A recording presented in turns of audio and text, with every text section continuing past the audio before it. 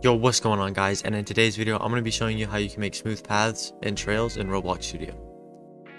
So the first thing that you want to do is get this plugin called Archimedes. I will have it linked in the description of this video, so if you just want to go down there and get it real quick, then so what you want to do is you want to get something that you can make your trail out of, or path or whatever.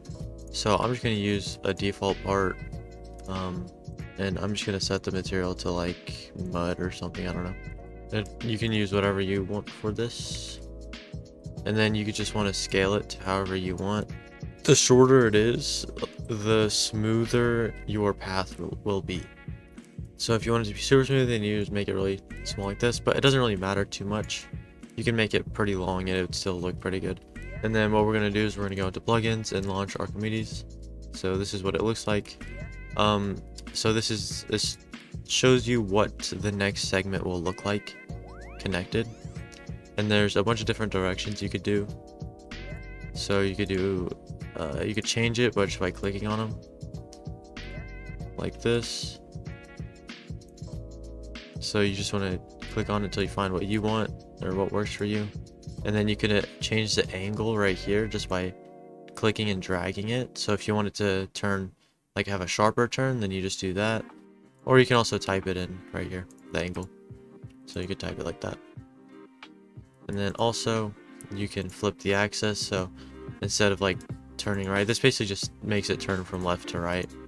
Swap sides just flips the side that it's on. And then enabled is just if it shows that part, that next segment.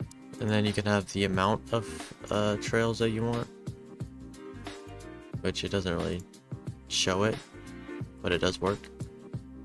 And that's basically it for the plugin. So what we can do is we could just, every time you click render, it's going to add another piece to it. And then you could change the angle and stuff. You could flip axis if you want to change how it turns. And then also what you can do is you can, instead of making paths or something, you can go ahead and like change how this looks. Change the direction that it's going, and then you can make like arches and stuff. So it could be really useful for that as well. So you can have like arches and stuff for like walkways or anything that you need. So that's it for this video, guys. If you have any questions or anything, just ask me in the comments and I'll try to help you.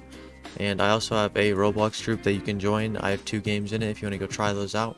And yeah, thanks for watching.